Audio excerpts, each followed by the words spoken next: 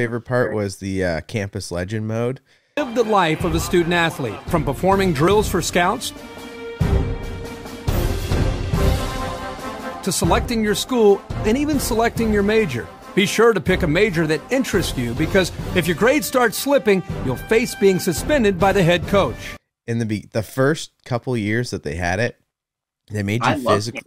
Oh, so sick. Do you remember? To pick different options and stuff. Do you remember when they made you actually go to class in the first couple years? Like That's what I'm saying. You had it was so.